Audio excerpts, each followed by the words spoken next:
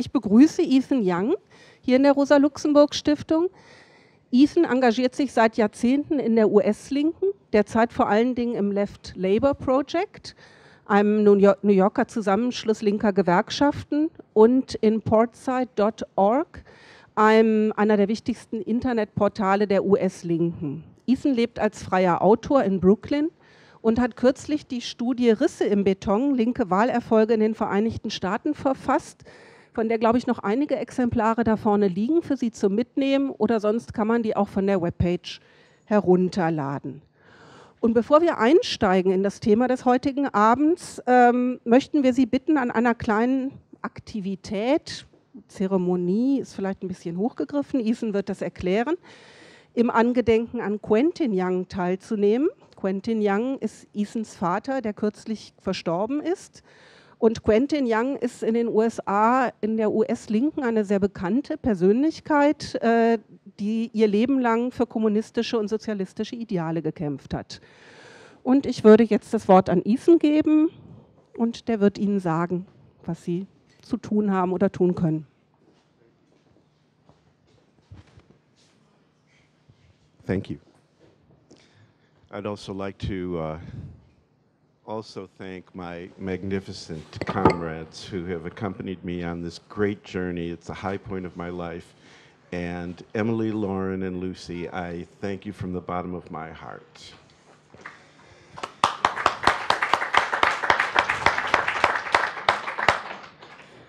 My father worked for many years in the health rights movement as both as an activist and a leader, and he just died this past week at the age of 92. So we're not spending a lot of time mourning. In the words of Joe Hill, the great American Wobbly, the songwriter for the industrial workers of the world, we don't mourn, we organize. I wanted to talk to you a little bit about Quentin's work. In the last years of his life, he was involved in the struggle to bring into being a national health plan which would cover everybody in the country. Known as single payer, it's essentially socialized medicine, but it's a very simple, not so radical proposal, much like what we have in Canada. And when Quentin would speak at rallies and try to explain the way that this system is supposed to work, he would lead his audience in a chant. He would say, "Everybody in," and the people would respond, "Everybody in," and then he'd say, "Nobody out," and the people would respond, "Nobody out." So I'm going to demand that you do that right now. All right? You ready? Everybody in. Everybody in. Nobody out. Nobody out. Thank you very much.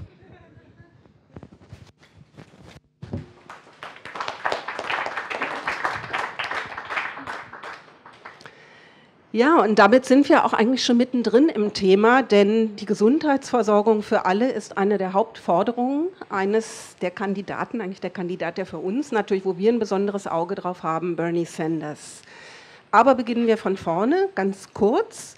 Die Wahl der Kandidaten oder für die Demokratische oder die Republikanische Partei läuft seit dem 1. Februar in den USA und hält eigentlich das ganze Land in Atem. Und mittlerweile hat sich das breite Feld, wie wir wissen, auch auf 2 Kandidaten auf der republikanischen Seite runtergekocht, wobei die anderen haben vielleicht noch eine Möglichkeit, da wird Ethan uns was zu sagen. Das ist einmal der Milliardär Donald Trump und der evangelikal-konservative Ted Cruz.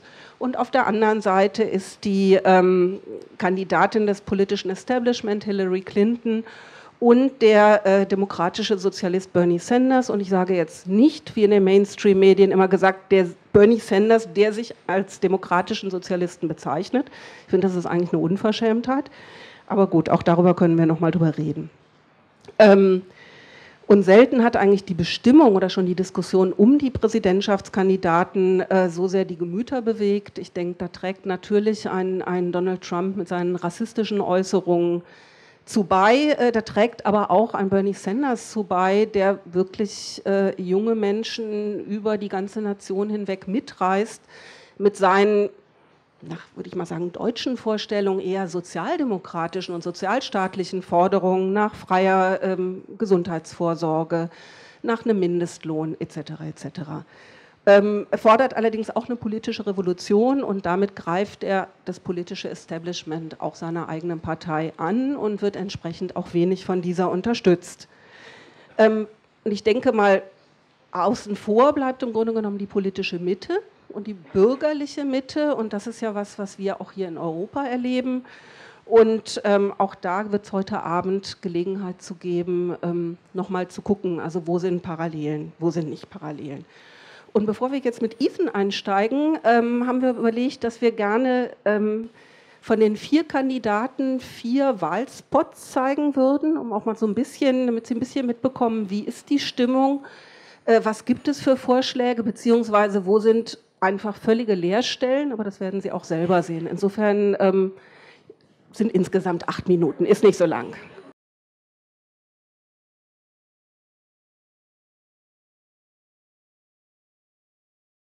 Well, I'll comment a little bit about these spots. The first one from Trump isn't really an ad. It was a kind of he was having a big rally, and some local people decided to come up with a little act, which was basically sort of a kitsch mashup, in which they combined an old World War I patriotic song with some of the themes from Trump's campaign and dress up like red, white, and blue cheerleaders. And because they were little cheerleaders, you had that element of innocent sexuality thrown into it. And these are all themes that are very popular across the country, but when ordinary people do it, it's just sort of kind of corny in most people's minds, but cute. I thought it was cute. I thought, I actually kind of dug it, but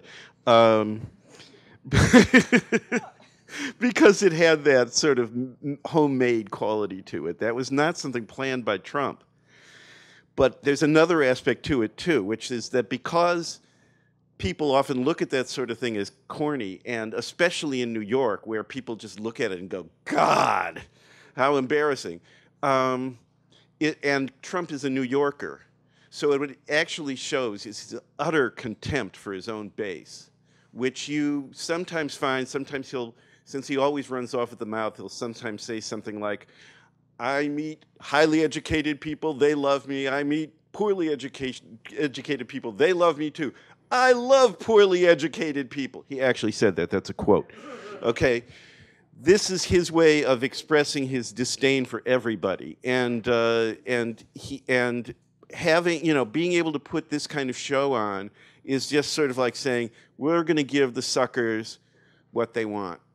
And anybody who knows anything about the type of person he is and where he comes from can see that automatically, which is not to say that the people who are cheering are necessarily stupid. I think that they're just excited about being part of the campaign, and this is a little bit of local, entertainment that was cooked up by some local people, probably on their own, and then they showed it to the campaign people, and they said, great, do it, But that's sort of Trump.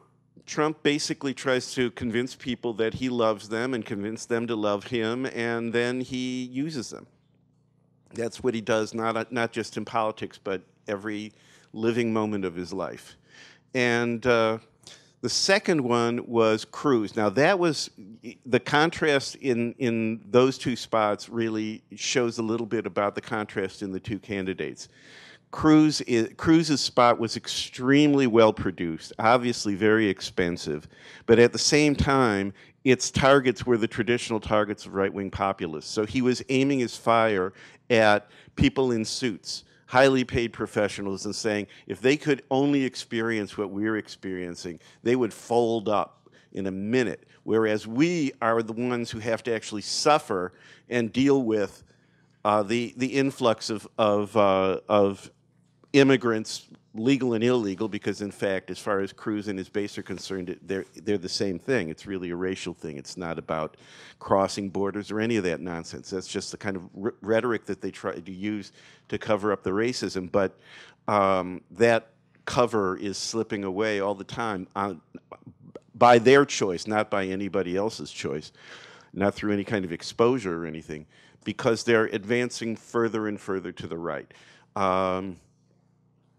Now, the Hillary piece, I think, is really interesting because what she's doing, essentially, is presenting people as passive and apolitical and basically concerned only about the most mundane features of their lives. And she comes in at the end and sort of like says, we're adorable, we're diverse, all of your votes count, and I will protect you. And that's her basic campaign theme, that she's the one who can handle all the adversity that's come up in American life and sort of make it all better. But she doesn't really have much of a program for making it all better. She just sort of like identifies problems and says, we'll fix that.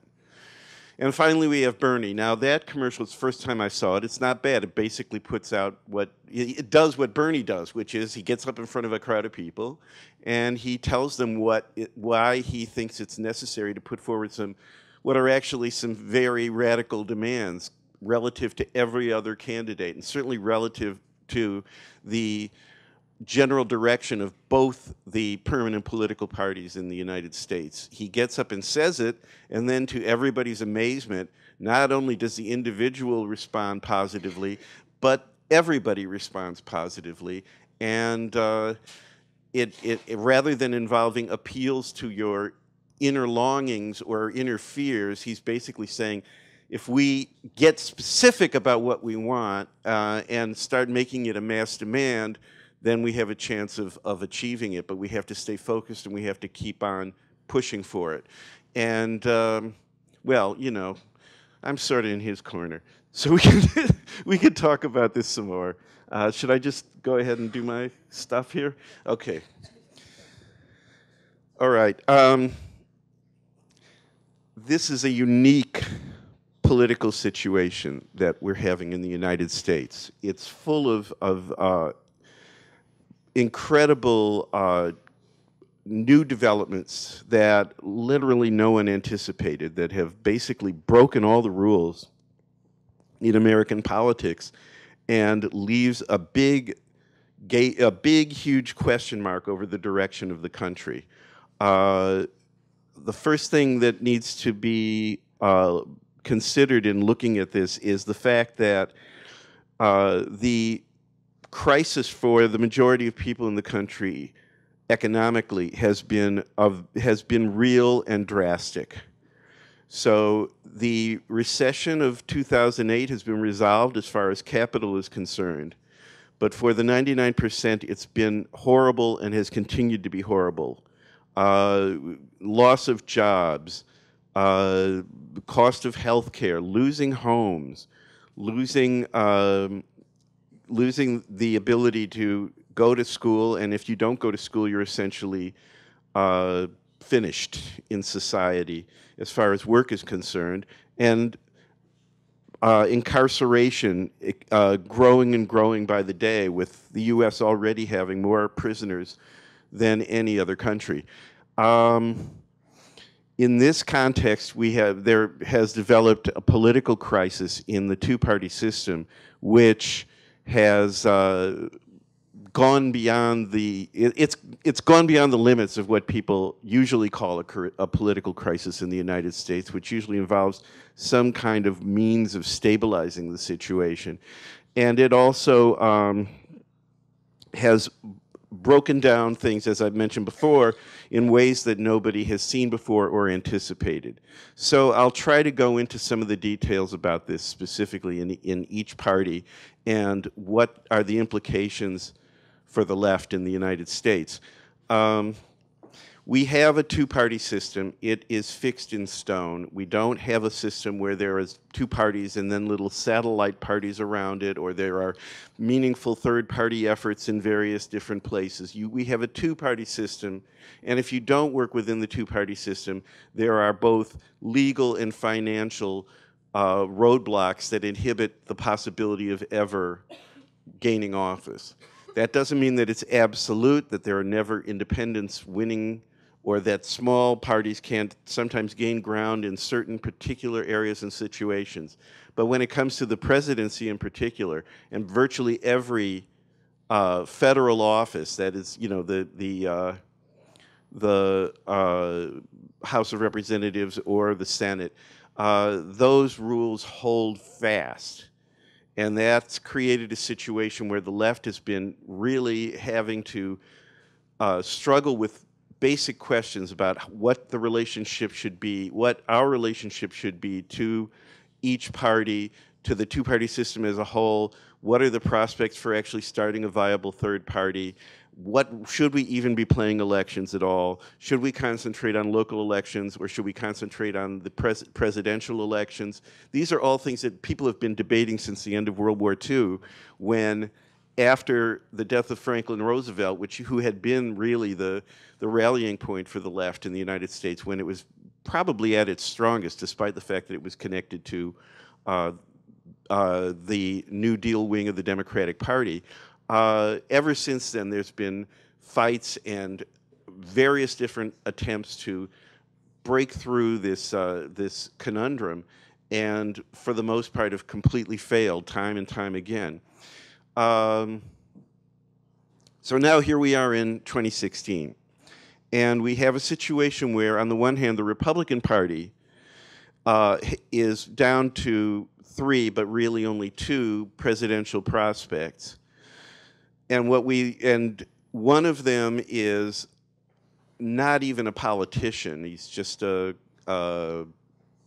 crazy, sick man who has too much money and, you know, is so desirous of universal approval and attention that he is going to, you know, he'll spend his last penny to convince everybody that he deserves to be president, not because he's interested in power, but because you can't get any higher than president. That's literally what's going on with this poor, sick man who doesn't deserve our pity, but, you know, there he is.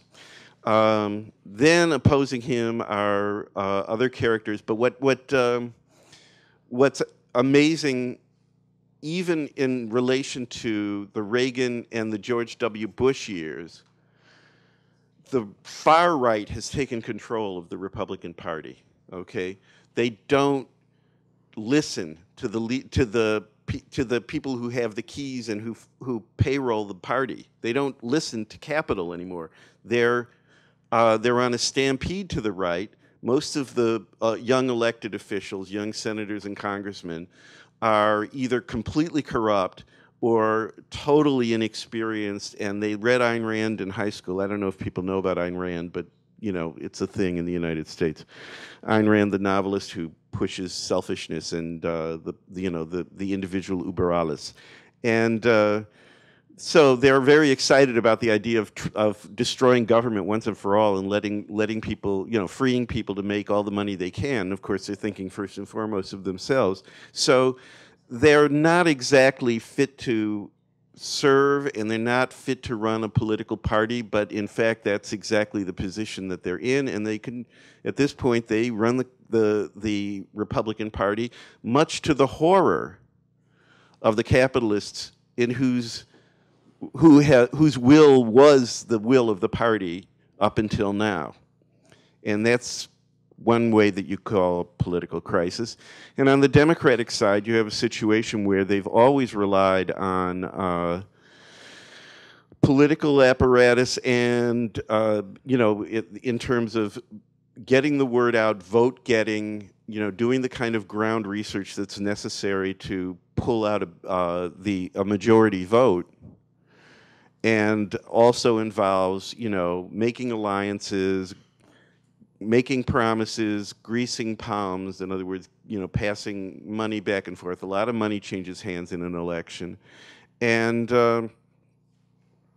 and actually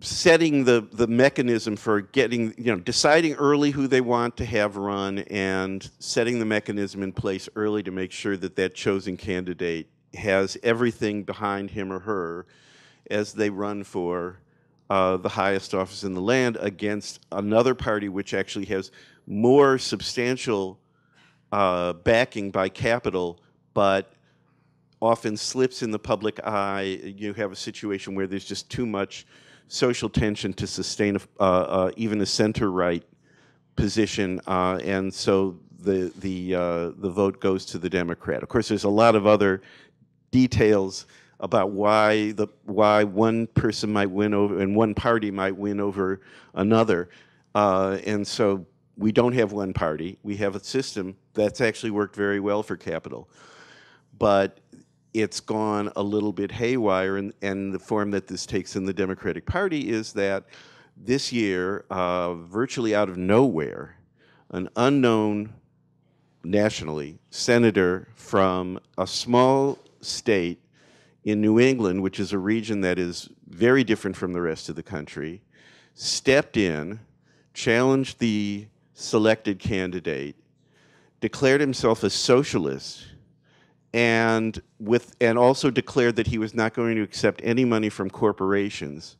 And this was just a few short months ago. And in the time since then, he now has as much or more money as the selected candidate, and he's pulling in more people into huge rallies across the country than any of the other candidates of either party. I mean, his rallies outnumber Trump's. You don't hear about it, but that, in fact, is what's going on. The enthusiasm that's met Bernie Sanders is incredible. That does not mean he's going to win the election. That does not mean that he's going to be able to hurdle all the roadblocks that have been that are put in every candidate's place, particularly if they don't have strong backing from capital, from various corporate funders and super rich funders. But it does mean that something very dramatic has changed in the United States. The last candidate for president who proclaimed himself a socialist to come anywhere near 100 votes was in 1912. That was Eugene Victor Debs, who was the candidate of the Socialist Party at the height of the socialist movement, when they had a broad support movement across the country, cutting across urban and rural lines in all kinds of states, reaching all kinds of workers.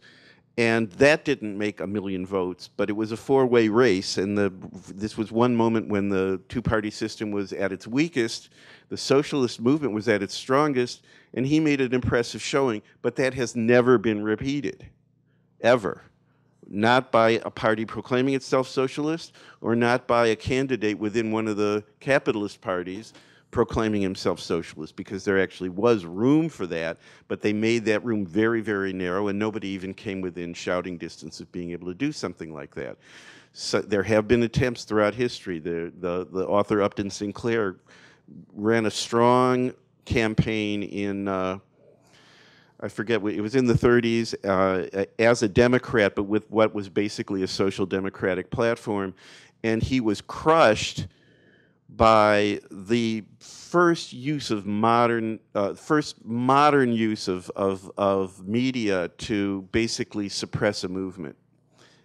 Something that was picked up in Germany and has been picked up in the U.S. ever since, using newsreel movies at the theaters and using radio nonstop to try to stop this campaign, and it worked. And here comes Bernie Sanders. And he doesn't have lots of TV ads. And he doesn't have national recognition even. He's starting from absolute ground zero. What made the difference? Well, we can point to two things in particular. One is that he has relied heavily on social media, and the people who came into the arena were skilled with, who joined his campaign. He didn't call them, they came to him, were people who were experienced with using social media for political purposes via Occupy Wall Street and the Obama campaigns in 2008 and 2012. And they went to work, and it worked like a charm. It really, the word reached people very, very rapidly, and people approved strongly not just of Bernie's message, but his approach, which was basically to tell the truth and say the same thing over and over again in case anybody came in late. And everybody picked up on it, and it didn't bother people. It wasn't, people apparently weren't bored by the fact that he was saying the same thing over and over again, because he was saying things that resonated with them very strongly. And what he was saying was a number of demands, which were outlined in this last ad. Get big money out of politics, single-payer health care, free higher education, public higher education, and end the prison industrial complex, which has resulted in such, such a staggering rate of incarceration, and also is part and parcel with the epidemic of police violence, which includes murder and torture, as well as imprisonment and just general harassment of ordinary civilians going about their daily business, mostly because they're black and brown. And let's see, I don't know if, I'm not sure if I left anything out of the list. There's a lot, he goes on from there, but you get the general idea, right? Minimum wage? Oh yes, of course. Raising the minimum wage to $15 an hour. Now, doing this, he's speaking directly to the condition of the working class in the United States, both the lower sectors, the sectors with less income and less skills, and the sectors with more income and more skills, both of whom are on the firing line right now, and who have long been polarized against each other and have not had anybody really step forward with an economic program which they could converge around. That doesn't solve the problems that cause the polarization, and the many ways that the many problems of fragmentation, which have plagued the U.S. left for a long, long time. But it isn't, nonetheless, an incredible breakthrough, not only that he raised it, but that people are actively responding to it. And getting back to his approach, his basic demands actually come from social movements that were already working and operating and developing a base at the time he stepped into the presidential race. Okay, he wasn't those social movements. Most of those social movements barely exist in Vermont. They're mostly in urban areas and in some rural areas. But he was tuned into what those demands were, and by giving voice to those demands. It wasn't just that he was making the public aware. The fact is that growing numbers of the public were already aware of it because of the work of social movements. So when a candidate stepped forward that had that kind of responsiveness to those demands, the people who had known of those demands responded as well. There's still a lot of problems, in particular with the leadership of social movements, in breaking through a long established practice of relying heavily on the Democratic Party apparatus for political influence, to a certain extent for funding, and for a sense of political legitimacy that has led many people to have already signed on with Hillary Clinton before Bernie even entered into the race, and are in a very bad position to try to break with her now, even if they want to. They would have a very hard time doing it, and a lot of them don't want to. But nevertheless, it reflects the actual condition of the American left, that when a political movement comes in and actually challenges neoliberalism in a direct way and gets a response, it's mostly on the basis of speaking to issues that had already been the basis for a lot of organizing in a lot of different places. So he became a political pole, less from his direct relationship with social movements and more from the fact that his direction coincides with that of social movements, although you won't find people for example, in the single-payer movement talking about a $15 minimum wage, and you won't necessarily find people talking about abortion rights at the same time talking about strengthening labor unions. But these are all things that Bernie is putting out there. It's nothing new for him. This is the same stuff he's been talking about as a member of the Senate and before that as a member of the House of Representatives for a very long time. You can go, it's interesting. I think one of the benefits for him of YouTube is that people go and look, they can look at speeches that Hillary made this week and then go back and see speeches Hillary made 20 years ago and then go back to speeches that Hillary made last week, and you get 3 different positions. But if you go back and look at speeches that Bernie Sanders made 20 years ago, he's saying exactly the same thing, and that has an impact on people as well. How am I doing for time? I think you have like a 10. Okay. Let's talk a little bit about the U.S. left some more. That's my favorite topic. And that most people in the U.S. left know as little about as people anywhere else. We have a situation now, as I said, where there are cleavages between sectors of social movements and this new political movement, which has drawn in so many thousands and maybe hundreds of thousands of people.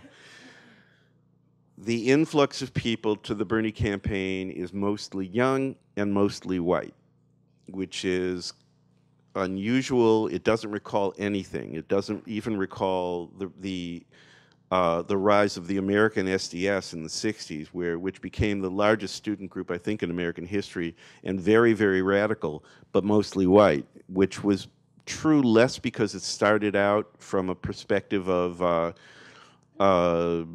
race isn't important, but because it actually started alongside the civil rights movement and was never able to figure out how to really bridge the chasm that existed because of the permanent, or up to now permanent, color line in American society, which made it very hard for young, kind of wet behind the ears white students to come to grips with this enormous history of black oppression and white supremacy, which has been the character of American capitalism and American society from its very beginnings. And yet and still, one thing about the American SDS in the 60s was that they identified fully with the civil rights movement, and after its collapse, dealing with the question of racial organizing versus interracial organizing was a major question that people were grappling with for years. And then it died down, mainly because the left, between state repression and insurmountable obstacles and just general burnout of young activists getting older, the left sort of faded politically, and most people retreated. I would say retreat without trying to be condescending, because I think that the work that people were doing was and continues to be the most important work. They retreated into their different social movement projects, and as new generations came in, there was no means for any kind of bridge between the movements. And so a fragmentation set in that only increased over time, and that was matched by a political incoherence. And now we have a situation where political questions are suddenly leaping to the fore in the form of the demands that the Sanders campaign is giving rise to, and a lot of people in the social movements who, for all intents and purposes, were the greater part of the American left, are having to stop and say, well, this didn't come from us, and it's actually challenging a lot of our leadership who have already decided for Hillary, and where do we stand on this? And they're grappling with it even now. So you have this phenomenon where in the South, the black voters who are newly enfranchised, they couldn't vote until the civil rights movement helped them win the right to vote, seem to be going for Hillary. But if you look a little closer at the statistics that came out of the primaries in the South, where Hillary beat Bernie, you find that voters 30 and under voted for Bernie in the majority, and voters 40 and over voted for Hillary in the majority, and that's across the board, across the color line. And what that meant is basically that there were more people voting who were over 40 than there were people voting who were under 30, but that the idea that somehow this was strictly a racial divide is false. And we have more recent developments like the big turnout, which was actually historic, of Muslim voters for Bernie in the Michigan primary just this week, which shows that it's not a cut and dried thing. That the Hillary campaign has been working feverishly to characterize Bernie's campaign as strictly a white male phenomenon, because the idea is that you look at black voters in black regions, and they're voting overwhelmingly for Hillary, which again, as I say, is dubious.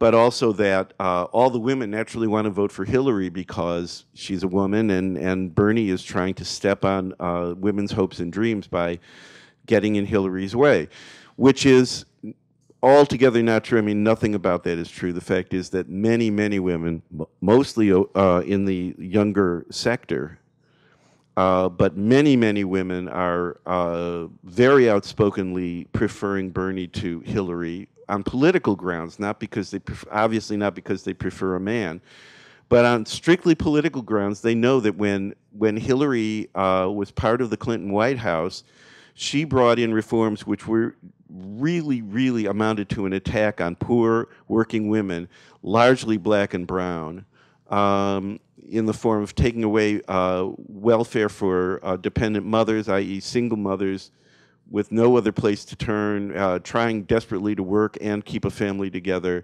getting stipends from the government, and that these were taken away by Clinton under the name of welfare reform.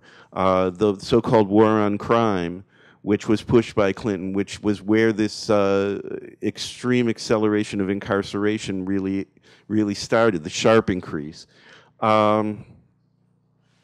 So people who are aware, women who are aware of this and who feel that feminism means identifying and uniting with all women, particularly the women who are hardest hit by society, reject Hillary, and they support